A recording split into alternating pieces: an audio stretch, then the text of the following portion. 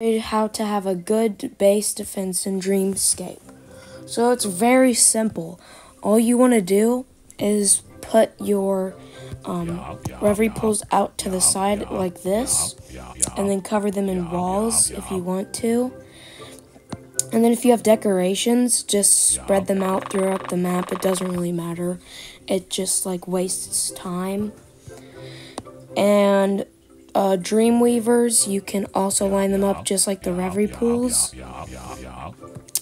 And then for the big part, so what you want for the big part is to have your vision core in the middle of basically the entire thing. And you want your mirage trees and imaginarium wells around it. Somewhere around it. Doesn't have to be like in a line. It could be like circular, square form. And then after that line of defense is done, then you put your hatches like on the side of your vision core to protect it.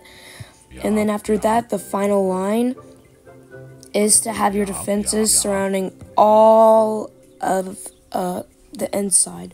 So like it'll defend your vision core very good to make sure that you don't lose gems.